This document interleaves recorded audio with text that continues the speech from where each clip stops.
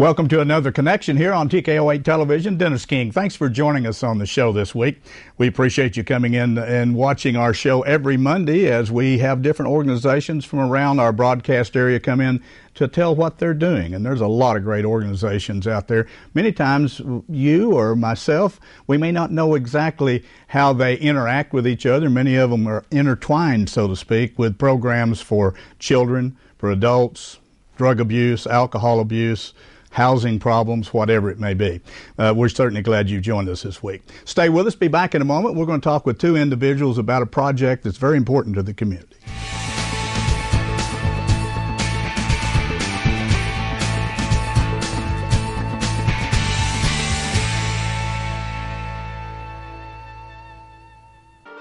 Gifts, and more gifts. That's what you'll find at Sisters Flower and Gift Shop. Come in and browse their vast assortment of unique Christmas ornaments, wreaths, and wall decor. For the holidays, Sisters has added a new line of baby products, including clothes, footwear, and accessories. If you like sweets, pick up some of their gourmet candy, cookies, or snacks. Whether you're looking for a bold centerpiece, an artistic floral arrangement, serving pieces, or all-occasion tabletop items, Sisters has something for everyone. Sisters Flower and Gift Shop. We are so much more than flowers. Many things have changed over the years, and so has Auto Body Repair. Even though Ozark Auto Body has been in business for over 30 years, they continue to change with the times. They believe protecting the environment is important and have done so by using environmentally friendly waterborne paint from PPG. This aligns with the technology used by original manufacturers and gives you a lifetime limited warranty. Quality PPG waterborne paint, ASC certified personnel, plus 24-hour towing service. Ozark Auto Body in Harrison, always taking pride in excellence.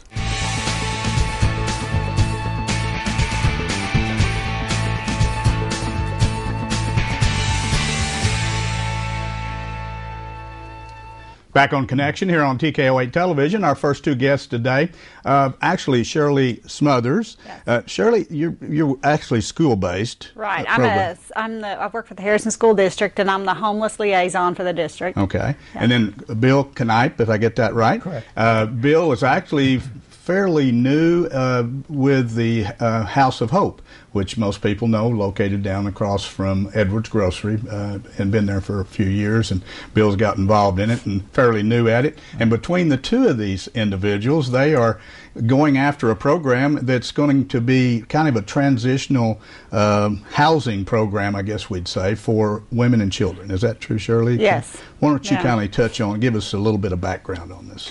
Oh, I guess about a year and a half ago, there was a group of us. We were concerned about our homeless population here in Harrison because I work with a lot of homeless children and families. Right. We decided that we wanted to try to create some type of transitional housing or shelter facility. A lot of times we have to send our families out of town for shelter services because we don't have a local shelter. So we kept meeting and discussing it, and we finally developed a plan. And we've been working on this, like I said, for a year and a half, and we've decided that we are going to try to establish a transitional housing facility here at the old St. John's daycare facility here in Harrison, and we've been working with the Episcopal Church on this. And we have a business plan. We have received approval on that. We are working underneath the House of Hope. They have a 501(c), so we don't want to form that right now. And it's going to be, the administrative part of it will be facilitated through the House of Hope. Okay. And these units will house 8 families with children, and it'll be women and children for 3 months at a time. And we are planning on having churches, individual churches, sponsor each one of the cottages.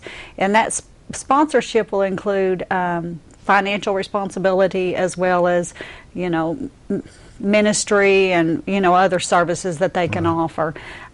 We'll be partnering with other agencies here in town and using their services as well. And our goal is to be able to get the families back on their feet, into a stable environment, help them find a job, resources and everything that they need so they will no longer be homeless. And I think I have to always say this about this project, is everyone thinks that we're trying to bring homeless to Harrison, and we have already homeless in Harrison. I did my count this morning, and I have 104 45 children, and I started school, I think, with 128. So Wow. And that's just in Harrison, because That's in the Harrison School District. Yes. That's not within the got all county. Last got- count, it was over 275. Wow. And I think it's important to also note that that is only school-age children. That doesn't count preschool, because there is no count for that. Right. So- I do count my preschoolers in my count. I don't know if the other districts do. Do they? Yeah. Okay. Now, when you say, Shirley, you say they're homeless, does that mean that they're living in an automobile or transitional with some other family, or how do you justify that? Majority of my families live doubled up, which means Okay. they'll live with other people for economic Right. reasons, meaning, excuse me, they don't have a place that they can live. Okay. They also live in hotels, motels, cars, in front of Yeah. Walmart. Yeah. Yep, along Just- the creek just bank in the anywhere. woods, Yeah. in tents. You know, we've done some interviews on this show with the Harrison Housing Authority, Right. which deals with a lot of those kind of people. And actually, Bill and I were talking prior to you getting here about how a lot of these agencies, like House of Hope, even like you being with the school district, are so intertwined because you got DHS and you've got Right. a lot of different organizations that get involved depending on the particulars of that family or child or woman or whoever it may be, even men, from sexual abuse Right. to whatever. The plan for this is to try to how will you fund it? Will the church actually fund this, or you'd have grant money coming in to help fund this, to kick this thing off, or where's your funding other than churches? Where's it going to come from? Well, right now our goal is, and we have a fundraising committee, Okay. is to initially reach out to maybe some of the larger private companies that will help support a grant. Okay. We really are trying to stay away from a federal grant. We really want to keep it kind of in-house in the community to help fund this. Okay. The church's involvement, while it would be, it'd be great if a church could just write a check for everything, Right. but we know that's not realistic. But the involvement of the churches would be is after it's done, after it's up and running, where a church would, as Shirley mentioned, they would almost like sponsor. They would sponsor a cottage. Okay. And so as a mother and children go into that cottage, they would be there to help that family. Certainly provide spiritual guidance if they will accept it. If they won't, then that's okay. We'll still love them and take care of them. In any form, if they need transportation to DHS or to the DMV or Social Security, wherever they need to go, we will help them do that. And the security in the system will be very tight, so that every family that's in there will feel safe and secure. And that is probably our number one goal, is to make sure that the families are protected.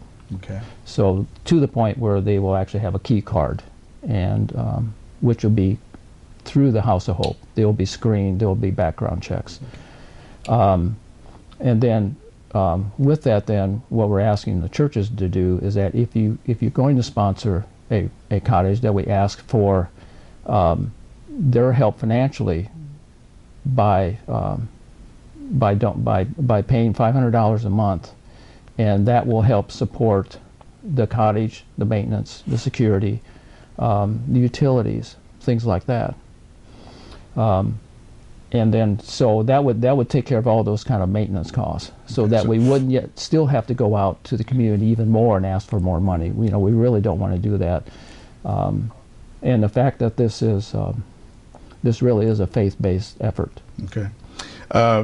From that standpoint, I'm assuming, are you talking about these families? Will they be able to have meals in these cottages? I mean, will they be able to be self-sustaining without bringing in?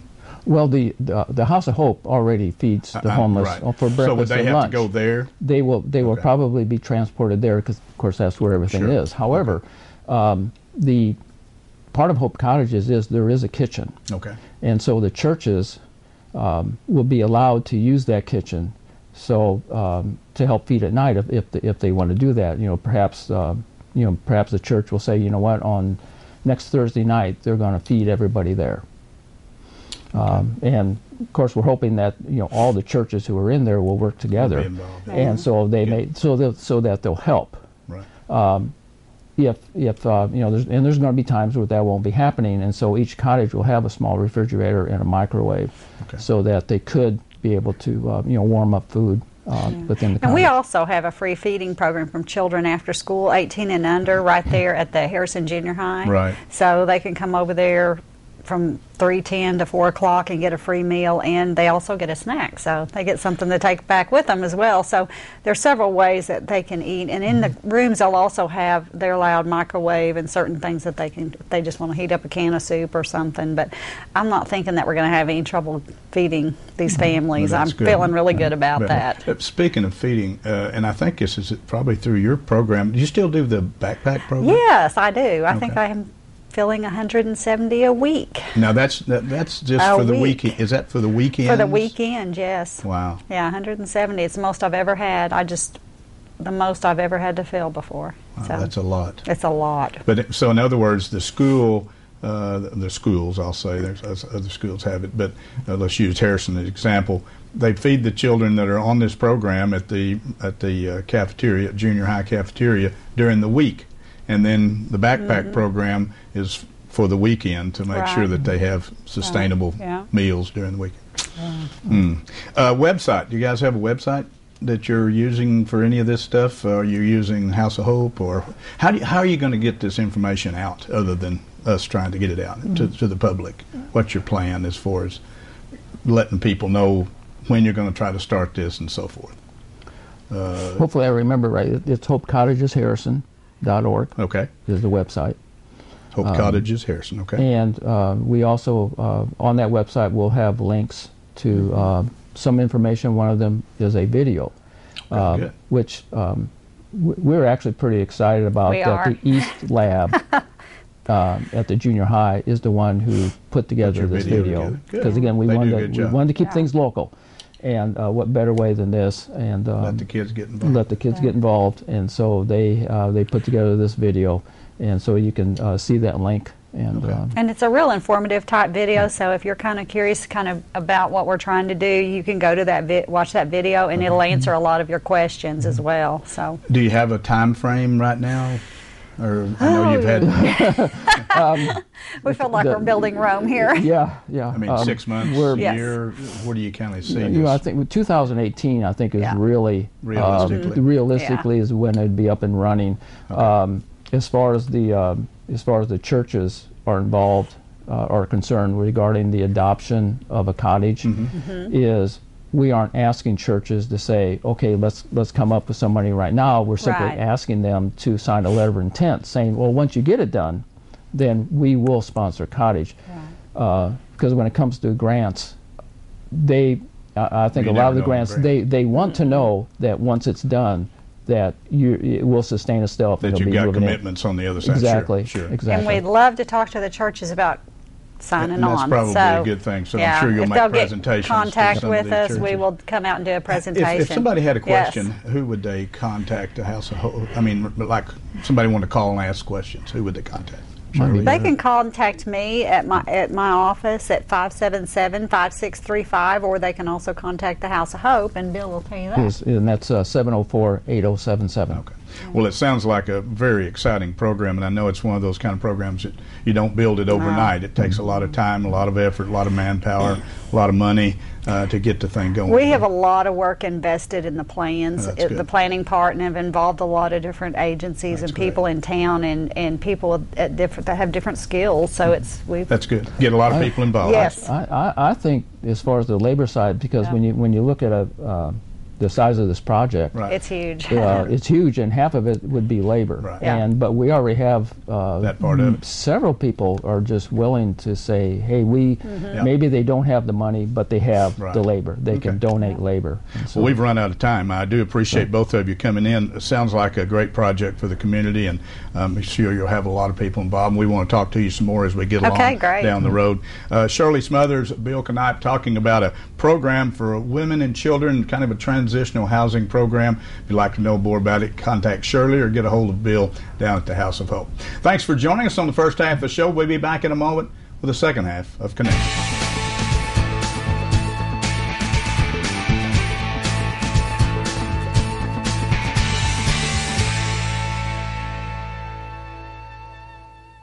The Christmas season is the time of year to remember family and friends. At Shelby's, we know the importance of choosing just the right gift for that special someone. We've created a winter wonderland for your holiday shopping experience. Whether you are looking for home decor, gourmet foods, kitchen gadgets, or baby products, Shelby's can help you find that perfect gift. Stop in today and browse our broad assortment of holiday gifts and decorations. Shelby's will make your holiday shopping easy and enjoyable. Shelby's, simply elegant, surprisingly affordable. Sam Alexander Pharmacy has expanded and is now offering many additional products and services. Their new pharmaceutical compounding area allows them to create products to fit the unique needs of a customer. They also have added Spinco orthotic shoes and sandals, Dr. Comfort diabetic shoes, baby gifts by Aiden and Ananias, and toys by Melissa and Doug. Stop in today and let them help you with any of your specialty pharmaceutical needs. Sam Alexander Pharmacy, your local Health Mart pharmacy in Harrison.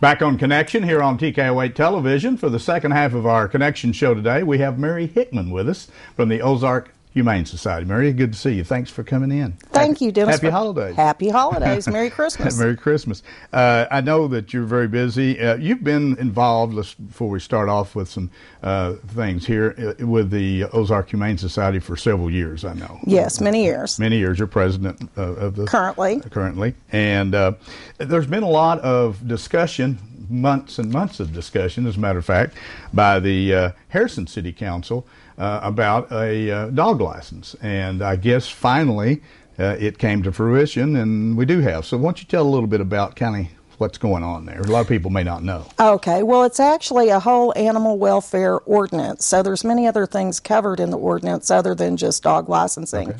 Running at large, nuisance dogs that won't quit barking, all aggressive dogs, all that kind of stuff is covered in the ordinance, as well as if you're in the city limits, your dog needs to have a dog license. Okay. And I know that the city has worked with you and obviously needs to work with you with animal control out there, because they pick up dogs sometimes, and I guess they no longer have the pound, do they? They do, but only as a very temporary holding. Thing. Okay. What happens now, pardon me for interrupting, no, if animal control picks up your dog, what they do is Rick will put it in the paper.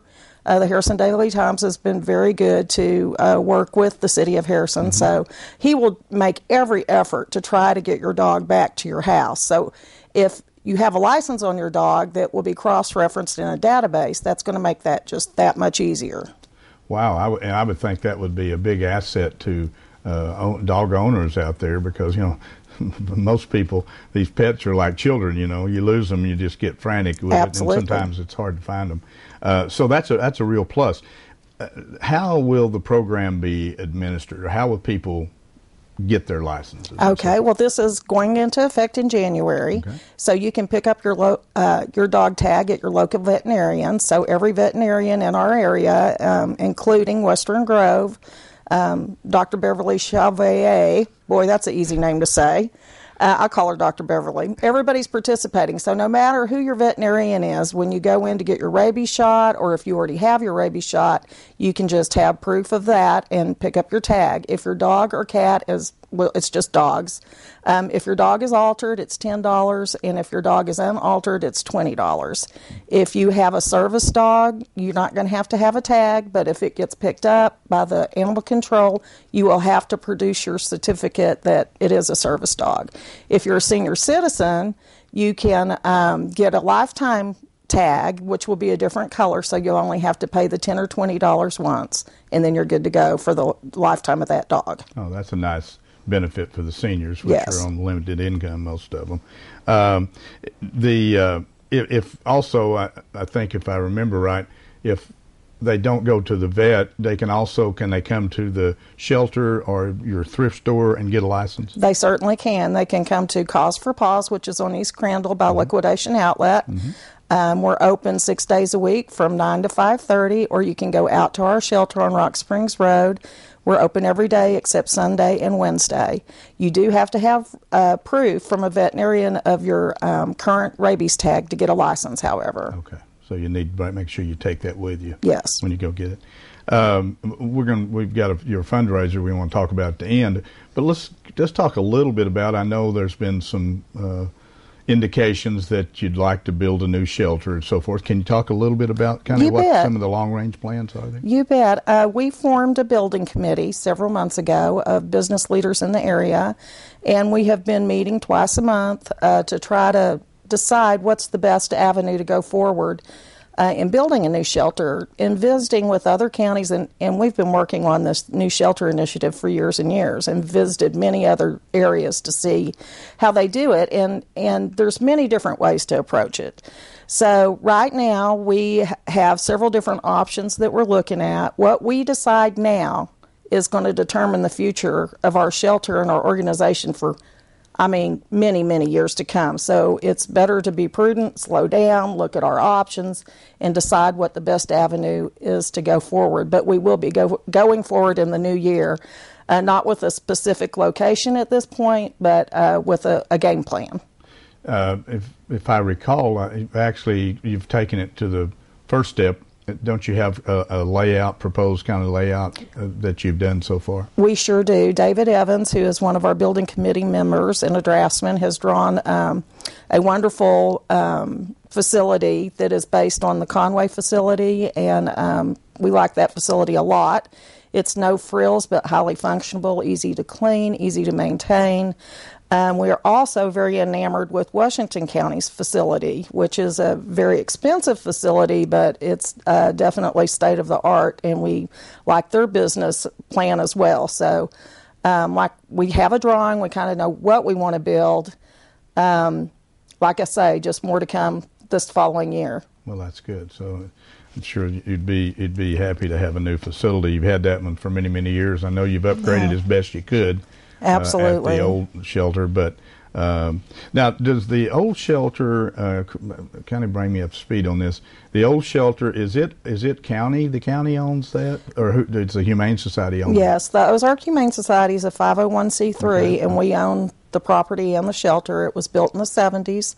The land was donated, and then the organization built the outside kennels, but a lot of it's just converted house, converted garage. We're on a dilapidated septic. It's just out for itself. So, yeah.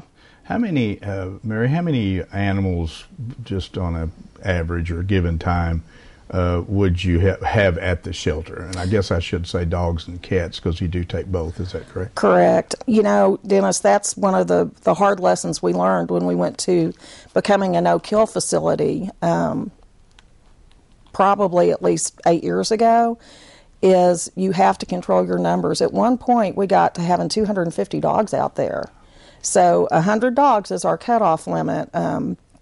We had a lot of outside pens constructed at that time, which is a big no-no with the EPA. So we really had to transport a lot of dogs out, get our numbers under control, so we can maintain in business and also, help service the community and help the disenfranchised animals that have nowhere else to go. They have nowhere else to go. So you would have the maximum of dogs or dogs and cats? We try to keep it to 100 dogs and 65 cats. Okay, still, which is a lot of animals. Yes, it is. But our adoption rate, Dennis, is really very good. Our shelter staff out there, they are wonderful. We adopt on the average about 45 animals a month. But we adopt 45 and get 46 in, so it's a constant. It is an absolute constant, and we do contract with the city. So any dog they can't find the owner of, we take for $75, a head, and that's one of the reasons on this licensing initiative. It's not a new concept. a lot of people are like, well, why do I have to have a license for my dog? Well, the same reason you have to have a license to drive your car, because that pays for roads. And, it's just the way it works. It's not a new idea. That's how cities do it. And if we had a city that had an animal welfare facility, then that revenue would go directly to them. But since we don't have that here in Harrison, we're kind of filling in that role. And for the behalf of the animals, it's all for just the sake of the animals and trying to keep us open and keep it going down the road. Well, I was really pleased to see you several, I think you said maybe 8 years ago, when they went to a no-kill facility, because didn't like that part of it. And so I was glad to see that you've made it work using.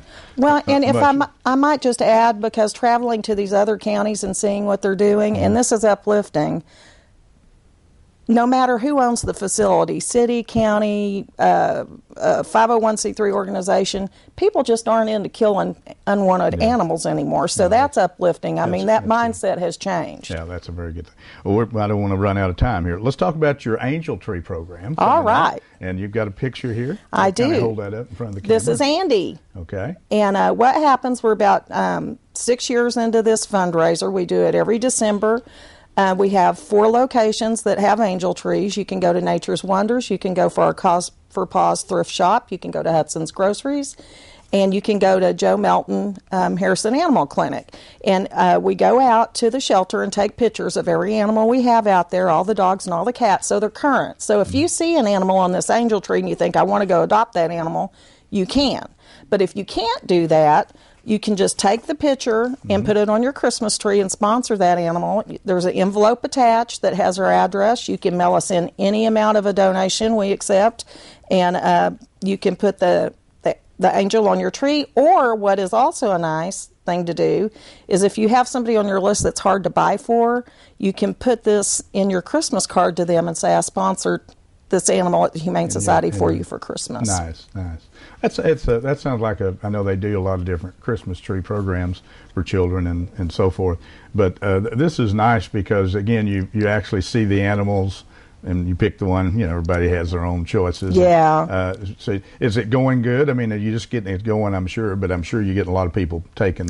Yes. In fact, right before I came here, I had to go reload the tree at Hudson's. That's always a very good location for us, and it does real well. It's an excellent fundraiser, and like you say, it's a great way for the people to see our beautiful animals that we have out at the shelter. Yeah, not everyone can obviously adopt an animal, but for numerous reasons, may have already too many animals. But this is a great way to help the Ozark Humane Society. Even if you can't adopt the animal, is to put some money in there, whatever amount that's affordable for you. It all goes to a great cause, stays right here, and goes to the Humane Society. That's a good part about it. So yes, sir. The program now, will you just keep the angel trees up until Christmas, or till you give them all out, or? Well, they stay up till New Year's. Okay. Because what we've discovered is a lot of children and whatnot get a little cash for Christmas. And so after Christmas is always a very good end push for the angel trees. So we leave them up till the first of the year.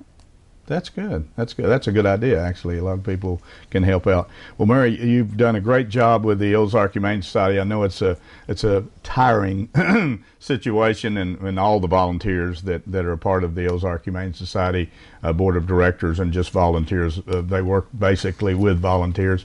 Cause for Paws thrift store on Crandall Street. If you want to help out in that way, any donations, certainly appreciated. All that money goes right back into the Ozark Humane Society.